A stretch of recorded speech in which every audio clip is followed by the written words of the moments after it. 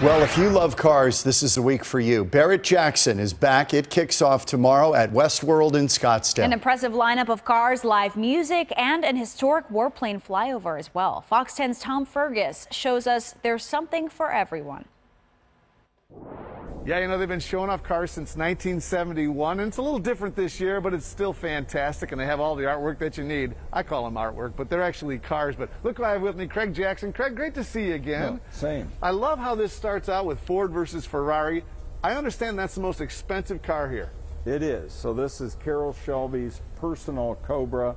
As Road and Track wrote about it back in 1968, the Cobra to end all Cobras. His personal car that he built to beat his friend's Ferrari on the street. 2 superchargers, automatic transmission. That's the way Carroll liked his cars. What's this car going to go for? And you have the Ferrari to go with it. What are you guessing these 2 cars will go for? I don't want to put a limit on it, but I think that there you go. We've sold the Super Snake in the past for $5.5 million with Carroll up on the block. Yeah. I think with all the excitement and the awareness now of how significant Carroll Shelby and the cars that he touched and built are. Yeah. I'm selling one of mine here. This white one? This white one. Yeah, what a beauty. What year is this bad boy? This is a 65. We bought it from the original owners and built.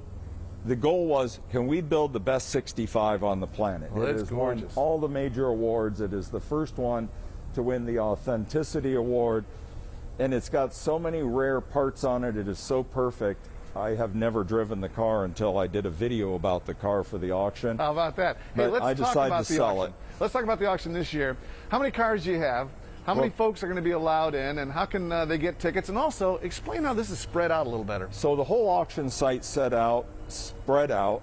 We have multiple aisles, and the tents in the city tent, we go a car and a full space, a car and a full space. That allows people to look at the cars. Nice. And you'll see everything is just social distanced. We have put a lot of safety protocols in. Everybody that wants to come out should go to Barrett-Jackson.com, buy your tickets online ahead of time. We have certain caps every day that we have to fall within. If we decide to open it up more with the city and the state, then we need to do that, but we need to know how many people we've already sold tickets to. Sure, so you got to go online to get tickets. You can't show up the day of. Barrett-Jackson, we're out here at Westworld in Scottsdale, you guys. So many beautiful cars. Like I said, it's like a jewelry case full of diamonds, and I love them all. I'm not sure which one I want to drive home today. Back to you.